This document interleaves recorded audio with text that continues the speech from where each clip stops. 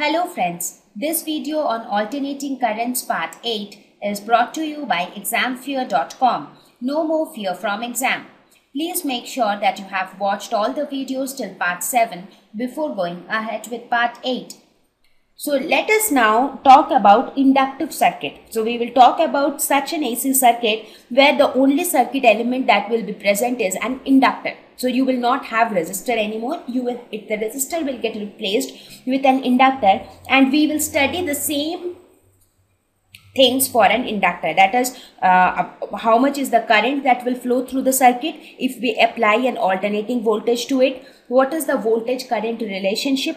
How do we represent the voltage current relationship graphically as well as with a phasor diagram? And what is the power associated with an inductor? So these are the few things which we talked about during discussing resistive circuits. So we will now talk about all the same things in inductive AC circuit. So first let us start with what happens when an AC voltage is applied to an inductor.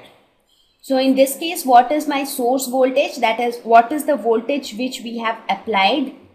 That voltage is nothing but your normal alternating voltage, which is represented as V is equal to Vm sine omega t. So we will see that when we apply a voltage V, what would be the current that will get generated in this inductive circuit. So here also we will apply Kirchhoff's loop rule. So again, according to Kirchhoff's loop rule, the sum of all the EMFs, the net EMF of the circuit should be equal to the sum of the product of the current and the respective resistances. So in this circuit, do you see any resistance? There is no resistors at all, right? So no resistors in the circuit. So since there are no resistors, there is one EMF, that is this voltage source, that is one EMF, and the other EMF is the induced EMF in this coil. Let us suppose this inductor is of inductance L. So we have this inductor which is of inductance L.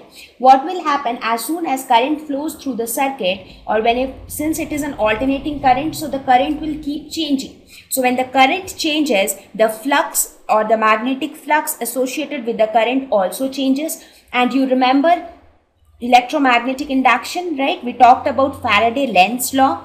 What did that say? That said that whenever there is a change in flux, a current is induced or an EMF is induced in the inductor.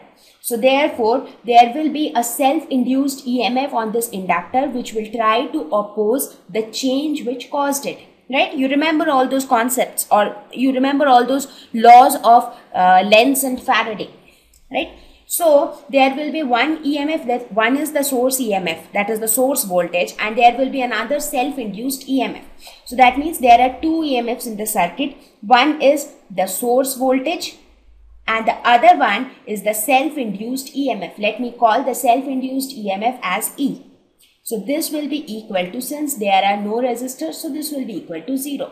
So what is this E? This E is the self-induced EMF in the inductor, that is L, right? So we can write it as V. And what is self-induced EMF? In our previous lesson, we studied that self-induced EMF is equal to minus L di by dt. So we can write the same thing here, that is L di by dt is equal to 0. So now we can replace V with Vm sine omega t, right? So this minus L di by dt is equal to 0. So now this can be written as Vm sine omega t is equal to L di by dt. So we can write it as Vm sine omega t dt divided by L is equal to di, because our aim here is to calculate or to evaluate or to determine the value of current which will be flowing through the circuit. That means we have to determine the value of I. So this we can integrate it on both sides, because on integrating we will get the value of I.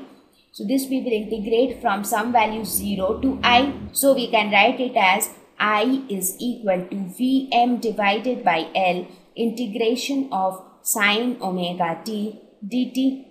So this can be written as Vm divided by L minus cos omega t divided by omega.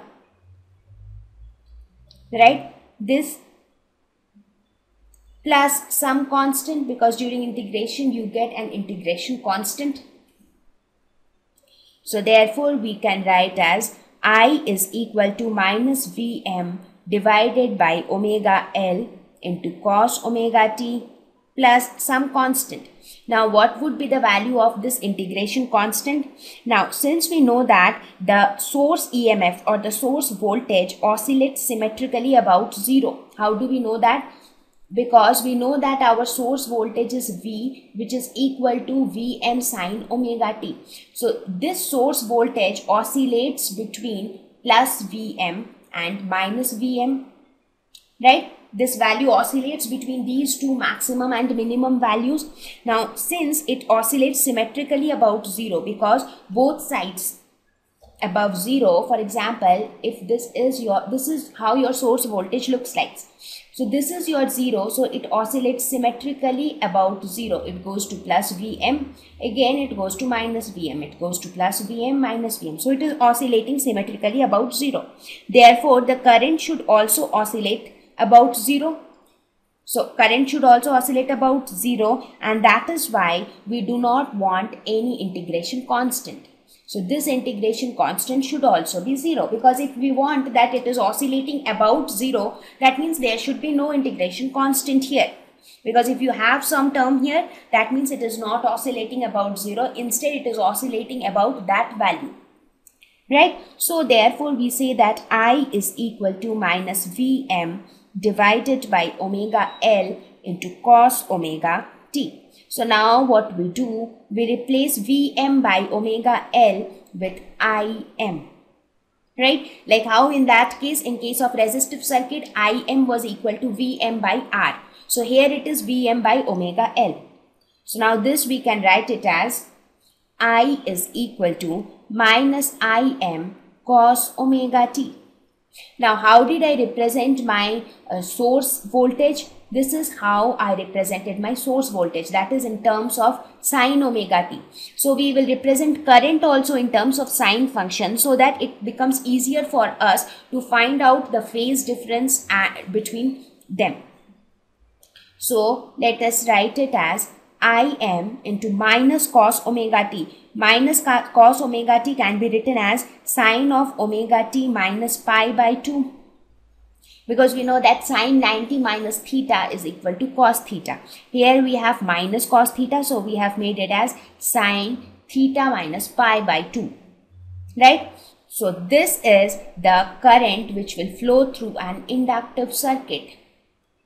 So this was my input. Not input in the sense that this was the voltage which was applied to the circuit, and this was the current which will flow through the circuit. So what do we see from here? We see that this time current and voltage are not in phase. They would have been phase if both had sine omega t. But here we see that for the expression of current, it has sine omega t minus pi by 2. That means they are out of phase by pi by 2. Right? So we will talk about that in detail when we represent the phase relationship between voltage and current graphically, as well as with the help of phasor diagrams. That time we will talk about it in detail. So for now, we will see that we will now focus on the current amplitude, because here the current amplitude was little different. I mean, in case of resistors, we took it as Im is equal to Vm by R. So here it is Vm by omega L. So we will now focus on this current amplitude. So when we study about current amplitude, we will see that there is a new term which has come into picture. So let us look at the current amplitude which we found here. So we saw that the current amplitude, that is Im, is equal to Vm divided by omega L.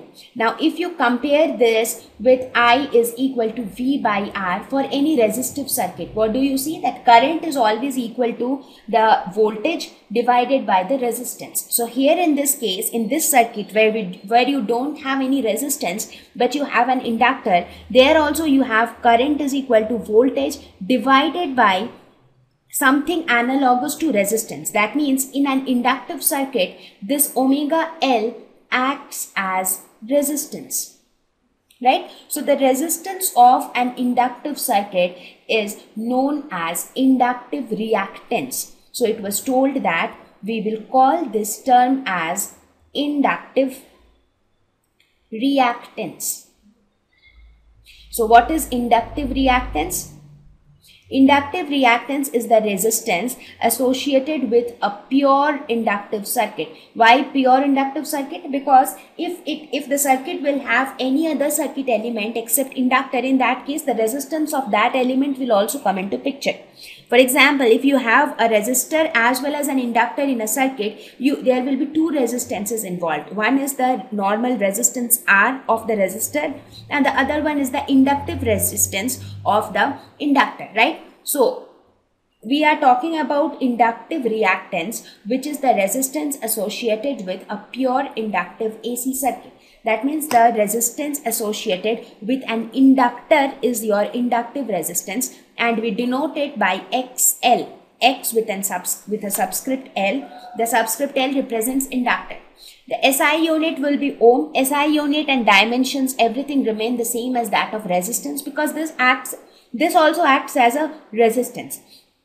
So its function is also similar to resistance. It limits the current flowing through an inductive circuit, like how your resistance limits the current flowing through a resistive circuit, right? So in this case, we say that the inductive reactance XL is equal to omega L. That means the inductive reactance is directly proportional to omega. It is directly proportional to L. That means greater the value of the inductance of an inductor, greater is the inductive reactance. Similarly, greater is the frequency or the angular frequency, greater is the inductive reactance. So this was something new which was introduced in case of an inductive circuit, right? Thank you.